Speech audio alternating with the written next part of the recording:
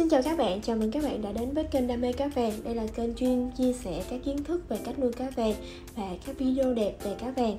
Dạo này thì mình thấy là không chỉ có các anh nam mà cũng có các bạn nữ cũng rất là thích nuôi cá nữa. Video ngày hôm nay mình sẽ chia sẻ với các bạn những kinh nghiệm và bí quyết để bắt đầu nuôi một chú cá vàng một cách đơn giản nhất nha. Để nuôi một chú cá vàng, đầu tiên mình cần phải đi mua cá vàng. Để mua một chú cá vàng khỏe mạnh thì bạn cần lưu ý một số điều khi mua tại cửa hàng. Bạn nên chọn mua ở những cửa hàng thủy sinh hoặc là cửa hàng chuyên bán về cá vàng.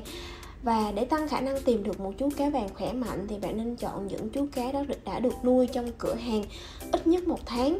Với những chú cá mới nhập về thì thường không ổn định và có thể bị stress gây ra bệnh tật. Vì vậy bạn hãy hỏi người bán hàng về thời gian của chú cá đã ở trong tiệm khoảng bao nhiêu lâu trước khi bạn quyết định mua. Mình có làm một video cách chọn những chú cá vàng ở tiệm cá cảnh thì các bạn có thể lít chuột vào ở phía trên phía bên phải để mà xem video đó nha. Điều bạn cần lưu ý thứ hai đó là kích thước của cá vàng. Bạn không biết là nuôi cá vàng và mua cá vàng với những kích thước nào như thế nào thì phù hợp. Bạn hãy nhớ rằng để chú cá có một môi trường sống ổn định và khỏe mạnh thì bạn cần phải giữ cái số lượng của chú cá ở trong hồ là dưới 2 con và có độ dài là khoảng 5 cm. Có nghĩa là độ dài của chú cá vàng là 5 cm. Cá vàng là một loại cá ăn rất là nhiều và dễ làm bẩn nước. Để đảm bảo sức khỏe của chúng thì bạn cần tạo một môi trường thoải mái nhất có thể. Mặc dù là bạn có lo lắng rằng khi mà nuôi 2 con như vậy thì nó có cảm thấy cô đơn hay không.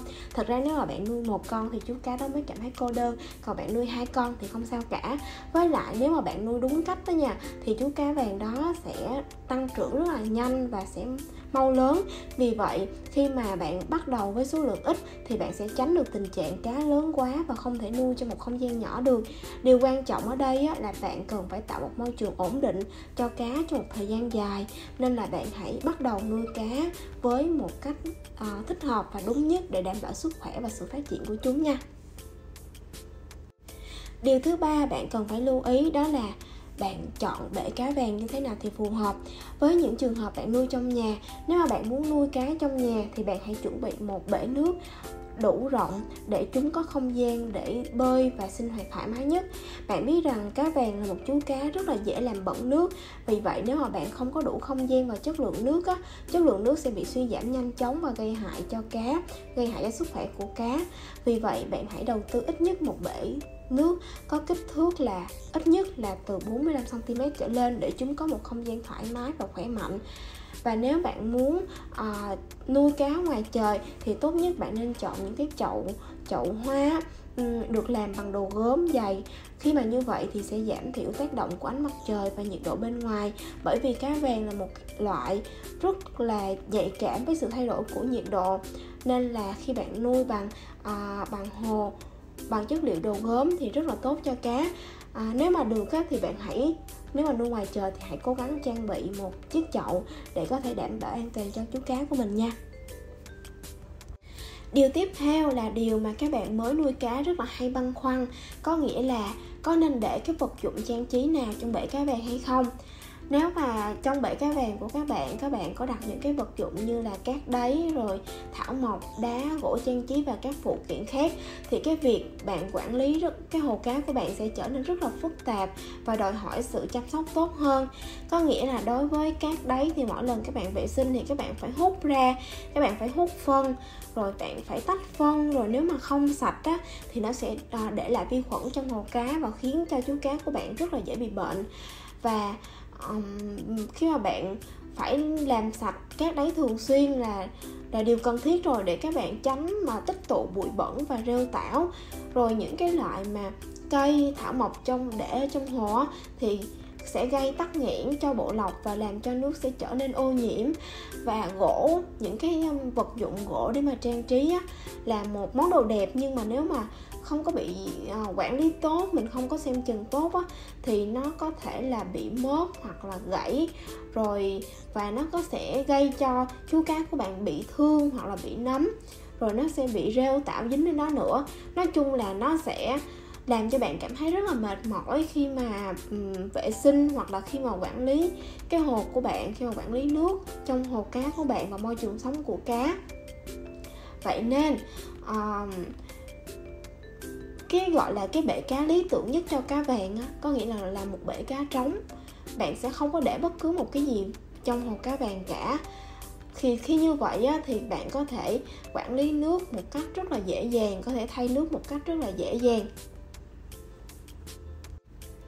Và có một điều nữa mình muốn chia sẻ với các bạn là bạn mới mua về một bể cá thì bạn đừng có vội vàng đặt cái chú cá vàng vào ngay lập tức, mà các bạn hãy đổ nước vào, sau đó thì chạy bộ lọc khoảng chừng 3-4 ngày á, cho đến một tuần lễ, và bạn sẽ quan sát tình hình nước.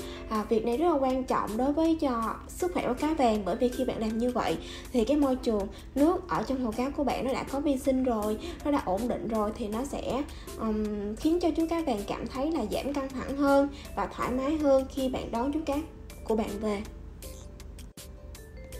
Điều tiếp theo đó là bạn hãy giảm thiểu ánh sáng. Có nhiều người lo lắng rằng ánh sáng sẽ dẫn tới ảnh hưởng đến việc nuôi cá. Tuy nhiên trong phương pháp nuôi này thì ánh sáng không có cần thiết. Bạn có thể chọn đèn có công suất thấp để tạo không gian sáng và tránh làm quá sáng để tránh gây ra sự phát triển của rêu. Ngoài ra bạn nên tránh ánh sáng trực tiếp để tránh ra sự thay đổi nhiệt độ nhanh chóng. Và khi mà cá vàng có một cái sự thay đổi về nhiệt độ nhanh chóng như vậy thì cũng dễ khiến cho cá bị stress. Và nếu như cái bể cá của bạn được đặt ở nơi có ánh sáng trực tiếp thì bạn hãy che bằng rèm hoặc là màn che để bảo vệ hồ cá của bạn.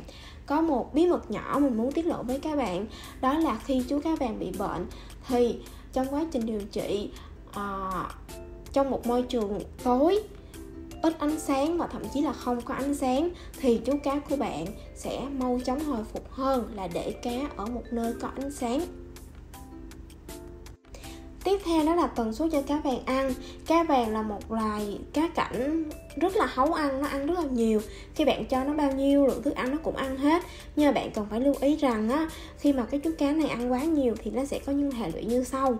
Ví dụ như là khi mà nó ăn quá nhiều nó sẽ bị sình bụng nè, bị rối loạn tiêu hóa nè, bơi ngửa nè, và đó cũng là một trong những nguyên nhân chính dẫn đến cá bị chết, bị bệnh hoặc là tử vong. Nên là bạn cần phải lưu ý đối với cá vàng, đó là bạn cho ăn thật là ít thôi. Mỗi lần bạn cho ăn á, bạn cảm thấy là cái lượng thức ăn của nó có thể tiêu hóa trong vòng 2-3 phút, nó có thể ăn hết được trong vòng 2-3 phút thì ok. Chứ có nhiều bạn nghĩ rằng sợ rằng nó đói nên là sáng trước khi bạn đi làm thì bạn sẽ để đồ ăn đó sẵn, cứ nghĩ rằng nó muốn ăn bao nhiêu thì nó ăn trong suốt một ngày, nhưng mà thật sự không phải. Bởi vì một khi mà có bao nhiêu thức ăn là cá vàng nó sẽ ăn hết luôn, và nó ăn hết như vậy thì nó sẽ dẫn tới cá vàng bị bệnh. Nên là đây là một điều mà các bạn phải hết sức chú ý. Các bạn đừng có sợ là cá vàng bị đói hay là bị thiếu đồ ăn, bởi vì điều đó hầu như là rất hiếm khi xảy ra, và có thể nói là không có xảy ra luôn á. Nên là các bạn đừng có lo nha. Cuối cùng đó là nâng cao chất lượng nuôi cá, chất lượng nước cho cá. Để đảm bảo sức khỏe và phát triển tốt cho cá thì việc thay nước định kỳ là rất cần thiết. Tuy nhiên thì tần suất thay nước phụ thuộc vào số lượng cá và đồ trang trí trong bể. Nếu mà bể có số lượng cá ít và không có đồ trang trí nhiều thì việc thay nước nó sẽ diễn ra 1-2 lần mỗi tháng là đủ để cải thiện chất lượng nước trong bể. Ngoài ra thì gọi là bảo dưỡng hàng ngày, có nghĩa là mình sẽ xem xét và mỗi một ngày mình sẽ thay khoảng 30% nước chẳng hạn, là một cái yếu tố rất là quan trọng để giữ cho nước trong bể luôn sạch sẽ và tươi mới. Việc hút phân định kỳ cũng là một trong những việc cần phải làm để giảm thiểu các tác động của phân cá tới lượng nước. Và nếu bạn có ống hút dài á, thì bạn hãy làm ngay. Khi mà thấy là dưới đáy có nhiều phân thì bạn hãy hút ra cho cá, hoặc là mỗi ngày bạn dành ít thời gian để mà hút đáy cái phần hút phân ở đáy cái phần hồ cá, để đảm bảo cho sự thoải mái cho cá và giữ cho cá luôn trong tình trạng tốt nhất.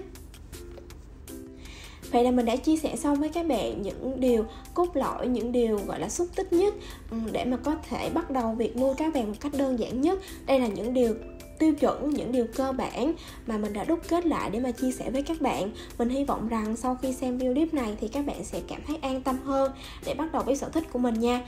Cảm ơn các bạn đã xem đến cuối video và hẹn gặp lại các bạn ở video tiếp theo. Xin chào và hẹn gặp lại. Bye bye.